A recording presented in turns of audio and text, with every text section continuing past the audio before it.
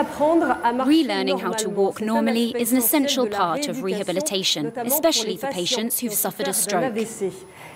Here in Slovenia, this institute is testing a unique robot that not only helps people to walk again, but also to regain a sense of balance.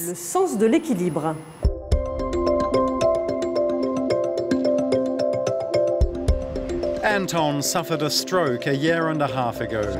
He's only been able to walk again for a few months after traditional rehabilitation at this institute in Ljubljana.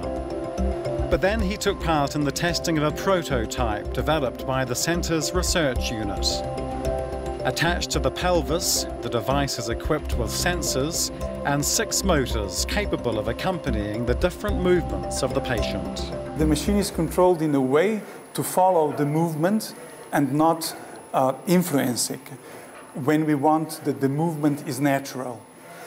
On the other hand, for example, in stroke rehabilitation, when we want to work on the symmetry of walking, then we would apply corrective forces.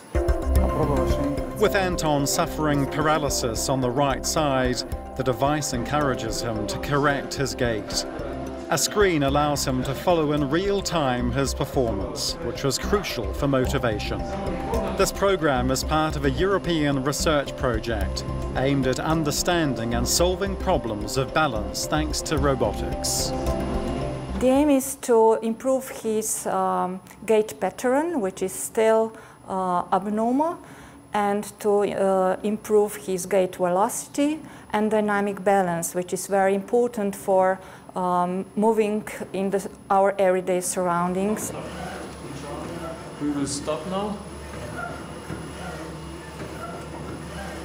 This equipment helped me to extend my leg and my walk procedure every day per day, and it's better.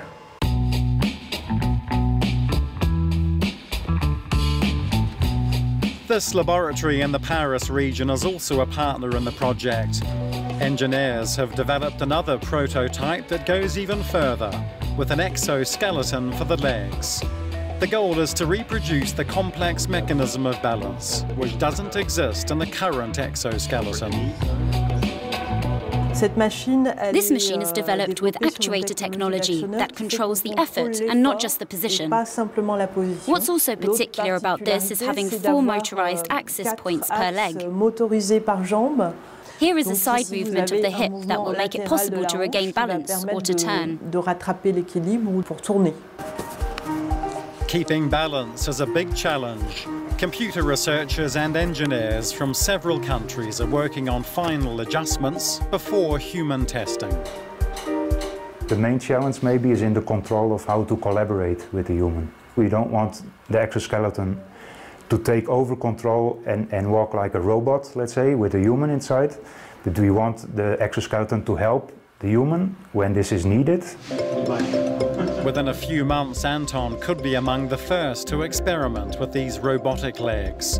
But it'll take a few more years for these innovations to become more widespread.